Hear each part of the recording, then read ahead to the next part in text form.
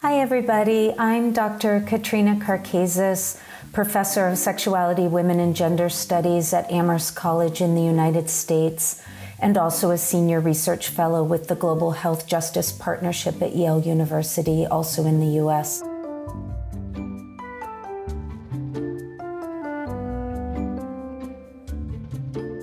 What is testosterone?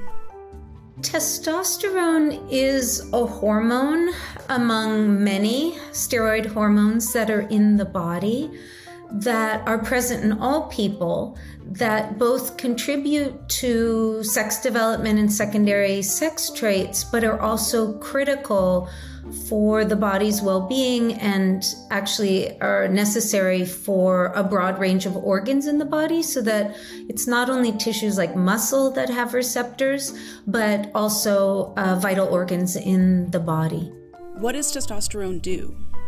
Part of what makes it so complicated to talk about testosterone is that everyone thinks that they know what it does, right? That there's a lot of broad common sense knowledge about the hormone that stretches back 100 years. The problem is actually that that knowledge is often partial, incorrect, outdated, whatever it might be. In terms of what it does, that's actually a hard question to answer because it does many things. And in fact, one of the largest gaps, I would say, in the literature is actually what it does to female-bodied people, in part because of its identity for a very long time and still up until now as a male sex hormone. There was sort of this, well, what could it possibly do in female-bodied people? And the answer is quite a bit, and yet that literature is really sort of nascent. The other piece that's nascent actually is the receptor part, so that a lot of people think that it really only matters what your testosterone level is, but it's really kind of a lock and a key type of situation. So the testosterone that's in your body, of which there are several forms, actually need receptors to attach to in order to have any active function. And so those receptors are throughout the body, and what's really cool about them is that they're variable, so that the receptors that you have in one part of your body may be quite different, and by different I mean different in sort of receptivity strength than they might be in another part of your body. So it's a really wide-ranging, fascinating hormone that's actually responsible for a great deal more than its popular identity would lead us to know or understand. Who has testosterone in their bodies? Everyone has testosterone, and there are a couple of instances where people either for medical or other reasons have very low levels. And there's a couple of cases or kinds of instances where people might have typical levels or higher than typical levels, but their tissues aren't responsive to it, right? So that comes back to the same point that it's not just the level, it's the level and then the degree of responsivity in the tissues. Without that responsivity, doesn't really matter what level you have because it can't do anything in the body. What are some of the greatest misconceptions about testosterone?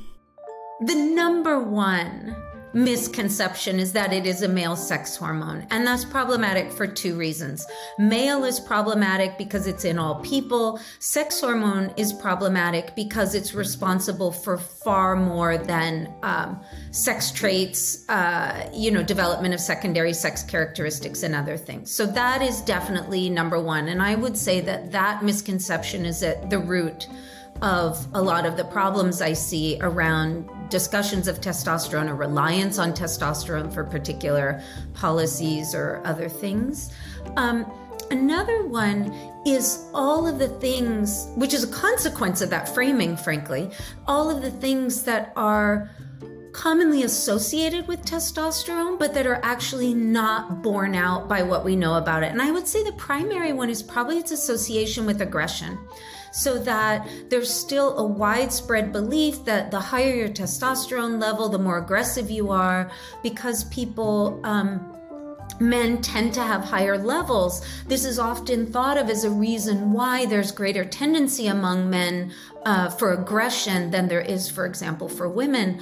But unfortunately, men aren't let off the hook by their higher than typical testosterone levels, because even testosterone researchers themselves who have studied this relationship have said, as far back as 20 to 30 years ago, that there was an incredibly weak relationship between testosterone and aggression. When we talk about testosterone, you can't actually make blanket statements. You need to be fairly specific when you're looking at studies about, well, who is the population? What were the outcome variables? And based on that, what can you actually say about this hormone? And very often it's far more narrow than the kinds of claims that people make about it. Is there a normal or optimal level of testosterone for men, for women, or for those who are non-binary?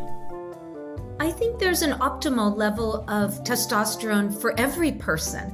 And that's precisely what your body produces and does, because your body adjusts to its own normative level. So if we leave out the kind of rare exceptions, definitely not aging men, we have to leave that out because that's kind of a complicated area that would require some unpacking. But if we leave out that and we leave out illness, then each body adjusts to its own particular level, because testosterone doesn't operate in isolation. It's an incredibly dynamic hormone, so that for any individual person, it changes time of day, time of month, time of year, time of life. It changes in response to social situations and cues. So the optimal level is really one in which your body's organs and tissues have what you need, but you can't actually say that there's sort of an ideal level. It kind of doesn't work like cholesterol, for example, where you say, okay, it's better overall if you have a level that's below this threshold. For testosterone, there's such a wide range among people, and for the most part, those ranges are absolutely fine and don't have health implications, except when you hit very particular circumstances. Where can I learn more about testosterone? If you're interested in digging into more of what I am talking about, feel free to visit my website at katrinakarkazis.com and also dig into my most recent co-authored book, Testosterone, an Unauthorized Biography. Thank you.